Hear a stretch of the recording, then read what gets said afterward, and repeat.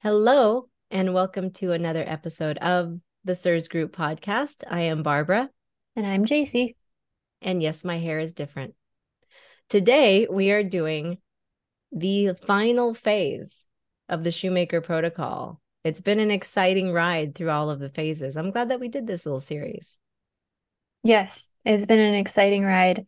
I'm excited for this phase specifically because this is the one, it's the last phase. It's the one where you start feeling these incredible gains in how you feel, or at least that was my experience. We'll talk about it more. But I think this is the phase everyone, when you think about the CIRS protocol, it's the phase that everyone cares about, right? It's the end stage, the end game. We did say almost that exact thing about the binders phase as well, which is also just as important and exciting. I think that one's exciting because it's like, ooh, it's like you're on the roller coaster and it's that click, click, click, click, click part that like for some people that induces anxiety. For others, you get to the top and you're like, yay, the fun part's about to happen. That's how I feel the binders are. And then maybe this part is like the last final exhilarating loop or something of that same roller coaster, if I'm going to continue with this metaphor. But yes, it is a very exciting, you're in the home stretch. Everything you do is making you feel better, like every single thing. And as time goes by, you continue to feel better. And I've heard you say this, Jacie, you're like, I'm at 100%. And like next week, you still feel better than you did the week before. And it's like, well, apparently I wasn't at 100%. This is friggin' awesome. So I'm excited. I'm excited for you that you are in this phase and that you are in that home stretch and that you have had such a great experience with it. It certainly gives people like me hope who are not quite there yet. And we can be like, yes, I'm almost there. So Absolutely. So this phase 4, is repair and restoration. And so it's really just focused on fixing the last few blood markers. And then the final step being the VIP spray, which is the really cool thing that turns off a lot of the genes that were errantly turned on by the chronic inflammation. It's the part that really resolves the issues and it reduces the ongoing impact. Because it fixes all of those things that need fixing. At this point, you're going to be more resilient moving forward. is it phase 5? Is it foundation? No, diagnosis, foundation, detox.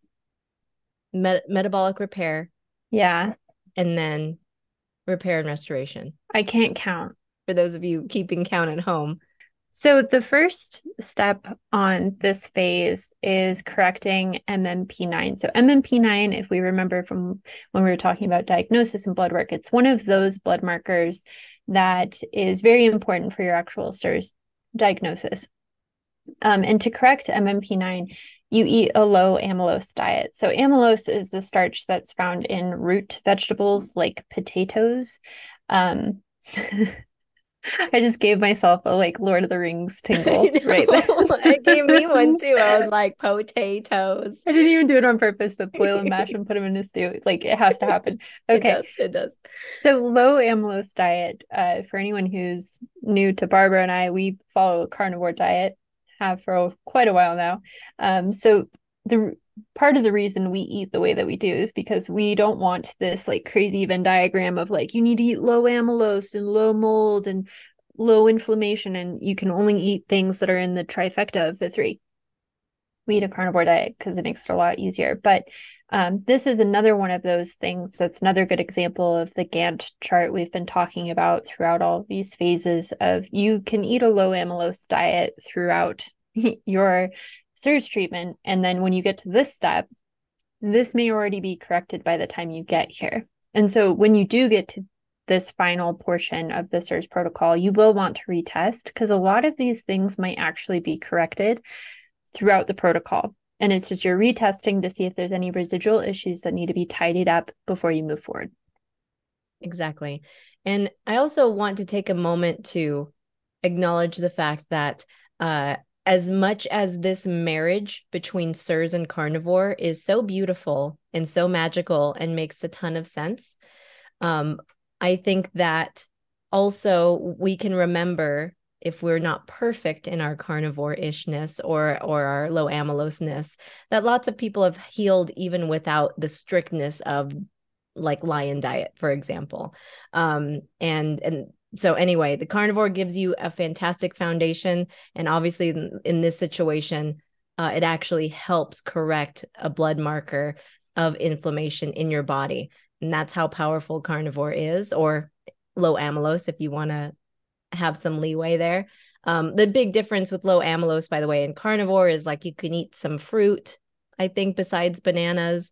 And some corn. I think corn's okay. I remember seeing corn on the list. Yeah, there's a couple like, and again, there's so many little things to like dig through, like, oh, can I have this, but not that, and this over here? Like, I don't know. That's why we're just carnivore. It's just easier. The next thing you're going to correct is complement activity. So these are known as C3a and C4a. And these are corrected through fish oil supplementation, which, if again, you've been listening to all the phases, this was part of the foundational phase. We started doing lipid replacement all the way back in step 1. And then there's also some anti-inflammatory supplements like resveratrol. I'm always going to be bad at saying that. Curcumin, stuff like that you can take that will also help lower those. So this is cool, right? Because it's like, once again, we're treating CIRS without having to take a ton of medications. It's really just supporting your body and what it already wants to do, which is heal, and then just getting out of your own way. And then the last step before VIP spray is correcting TGF-beta 1. And this can be done either through a blood pressure medication called losartan, or L-carnitine and bilberry/resveratrol. The really interesting thing I wanted to point out here is that when I was researching for this episode, I went back and listened to some of Andrew Heyman's lectures about the CIRS protocol. I'm a bit of a fangirl, but I have become a little bit frustrated with his practice recently, because he says low amylose and take L-carnitine, which is an essential amino acid only available through meat. But then he has one of his practitioners is telling people to eat like plant-based. And it's like, okay, so L-carnitine is good for me, but I can't get it through a natural source. And it's just another one of those things you want to consider when you are talking to your providers, like knowing what feels right for you and knowing what feels true for you in your treatment, and advocating for yourself. If my provider told me I needed to be plant-based, I would be like, absolutely not. But it's because I have the education and the resources behind me to feel confident saying that. Right. And it is totally okay to consider seeing a different practitioner if you've already started with one. I think we've covered that in other episodes, but it's a good time to remind you if there's something that like, that didn't feel good. I really disagree with that thing. Listen to your gut, and you can always call another practitioner, talk to them. Doesn't mean you have to make the switch. You can just kind of start that process. But if that comes up for you, it's always good to get a second opinion. If you're ever like concerned about anything, any part of your protocol, yes, that costs money, but sometimes it's good to just kind of get that, just another opinion to either validate your concerns or reassure you that you're on the right path. Absolutely. And again, I'm a very big fan of Heyman. I'm not trying to like talk down on him. I just wish that his practice was a little more open to the different ways people have found helpful for them in their healing. Absolutely. Yep. So once your TGF-beta 1 is corrected, you get to go to the exciting step, which is VIP spray. VIP stands for Vasoactive Intestinal Peptide. It is a natural hormone produced by the human body, but it is low in people that have CIRS. And so the last stage is for 4 to 6 months, you will supplement VIP spray and then you taper off. The VIP spray, again, it corrects those errant genes that were turned on by chronic inflammation. So if you take the Genie, which is this helpful blood test you can take at the start of treatment and at the end of treatment, you can actually see all of those genes turn off through the VIP spray. VIP will also help with some of the brain atrophy that happens with CIRS. So if you take a neuroquant, which is the MRI that you can take, it measures the volume of structures in the brain. You can take it at the beginning of treatment and at the end of treatment, and you can actually see those volumes recover after taking the VIP spray. So awesome. It's like such a great thing that it exists, that the damage that CIRS causes may not be permanent. It's a lot of fun, hope in the reversal of what's gone on in your body chronically, I'm sure, because most of us do not realize it's CIRS until many years have passed. So VIP is magic. It is. And just to speak a little bit to my own experience of VIP, I had a provider tell me that people have two different experiences with VIP. Either when you take it, you're like, oh my gosh, this is amazing.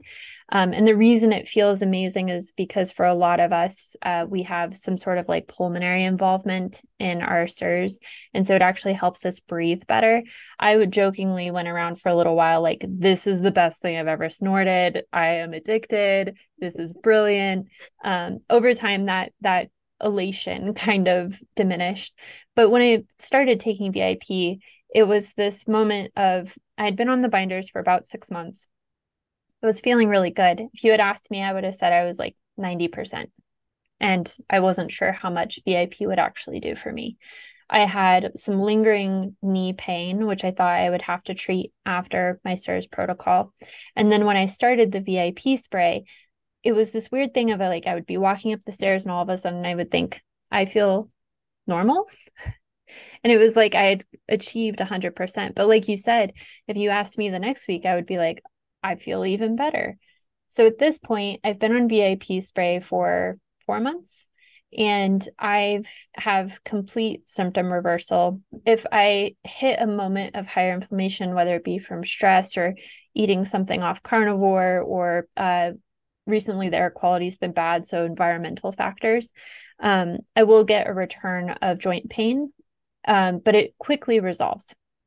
So again, VIP is typically done for 4 to 6 months. I expect I have a few more months to do a VIP spray, but I don't know, it's kind of magical. But you should talk about your experience too, because you had kind of a different journey than I did. Yeah, that's a good point. So the other way you may experience VIP is, I guess there's probably three ways. There's my way, which is it did absolutely nothing. And then I think some people may actually get a bad reaction from VIP spray. I did not experience that way, but it did nothing. I started kind of slow. I thought, this is dumb. Doctor, give me the full dose. So I did, still nothing. Turns out I still had a crap ton of Marcons. And if you remember from a previous video, that was in a previous phase, meaning it should have been cleared and I should have retested to ensure that it was cleared. That was not done. So, yes, I think that my experience probably would have been a little bit closer to Jacie's had I had cleared Marcons when I needed to. So I am back to the phase of or the step of clearing Marcons now as we record this, and we'll hopefully have a much better experience with VIP when I get to it in the right order. And my provider also shared that some people don't notice a benefit from VIP, but if you were to ask their spouse or their partner, or someone they're close to later, they'd be like, oh my gosh, they're a different person. And I think this really speaks to tracking your symptoms throughout your CIRS treatment. It's going to make things a lot easier. I know it's tedious. I know, especially at the beginning stages of treatment, it's like my brain can't handle this right now, but it's going to give you much better data to see how you're doing over time. In our group, we have a symptom tracker, so you can go ahead and score your symptoms every day at the same time every day, and then you can see that progress over time. Beautiful. Yes. And yes, we do have a group. If you couldn't tell by the name, it's the CIRS Group, and you can go over to thecirsgroup.com to check that out and to join us there for those resources and also a really awesome community. Yes. And the really cool thing in the context of this phase specifically about our group is that we have people who have completed phase 5. And they're kind of the ones who are the leaders in the community. They're reaching back to help the people up who are coming after them. You know, we're not on this journey alone, or we don't have to be on this journey alone. And I think that's really the power of support groups in general. But it's so cool to see the people who have kind of walked ahead and see how well they're doing. And it's inspiring and it gives you hope. So if you are looking for, like Barbara said, a support community, you can join us over at thecirsgroup.com. It is kind of an interesting phenomenon that's happening with the people who have been through it. I want to say, like everybody who's gone through treatment successfully, we're the weirdos that did this before we went through treatment, but everyone else who's been all the way to the end, is like turning around and with their hands and like pulling other people up and like, here, this is the way. But I mean, we have so many people that are another member that just qualified to be a proficiency partner. We have someone else who's coaching. Like, we have all these people within the group they are now turning to CIRS treatment as maybe a new profession, a new job or business that gives them purpose and makes them happy because they get to help other people with their own experience and knowledge in having gone through it themselves. So it's weird. It's only weird in that, like, it's almost like we all feel this duty to help other people once we understand it and get through it.